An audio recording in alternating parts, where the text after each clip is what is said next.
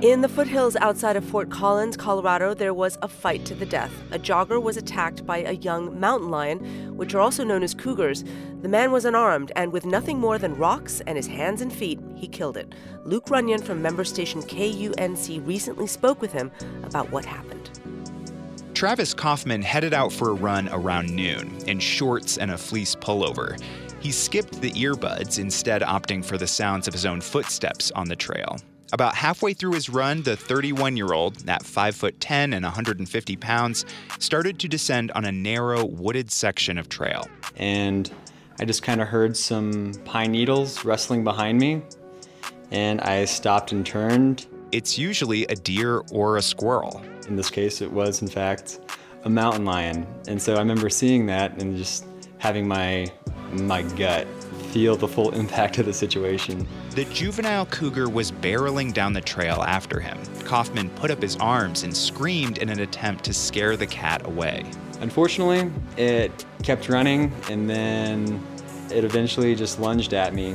And at that point, I was able to get my arms up kind of in front of my face and block its initial lunge with its claws and mouth.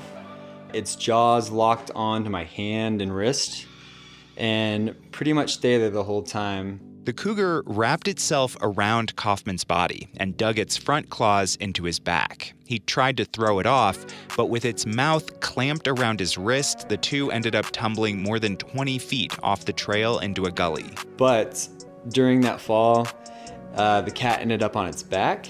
Kaufman used one of his legs to pin the animal's hindquarters to the ground, and then began fighting back. He grabbed sticks, but they were rotted, and crumbled when he tried to use them against the cat. With his free hand, he found a rock and began hitting it over the head. I got my right foot onto its neck, and then I was able to get some weight onto its windpipe, and that's what eventually suffocated it. And then at that point, it released my hand. The whole battle lasted about 10 minutes. After suffocating the cat and covered in scratches and puncture wounds, Kaufman started running again.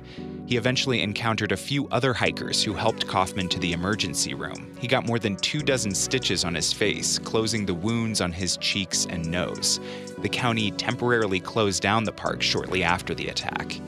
Ty Petersburg of Colorado Parks and Wildlife says attacks like this are rare, but in many places in the country, people are encroaching on mountain lion habitat.